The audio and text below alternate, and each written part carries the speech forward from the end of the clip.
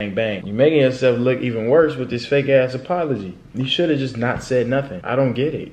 Editor Caleb, when you become an influencer, you start to do things for free so that way you can get other people clients. That was me and Caleb's agreement. You know, when you're an influencer, people come to you because you have a bigger platform and you want to help them. In exchange, they do something else for you. But he don't even do YouTube videos. He an editor. So what would he need exposure from you for? Listen, if anybody edit me a video, I'll pay them. You know what I'm saying? Caleb, if you want to edit some videos for me, hit me up. You know what I'm saying? We can do some shit. You're supposed to pay your editors, man. Y'all gotta realize, somebody might edit a video for you.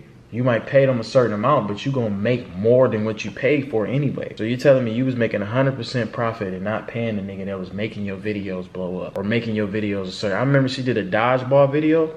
I'm talking about she got different angles. She got all this. I know it took him about 3 days to edit that. And you ain't give him a penny.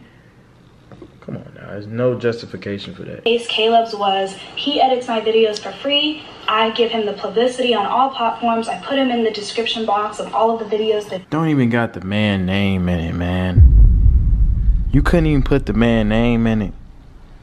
It's a editor.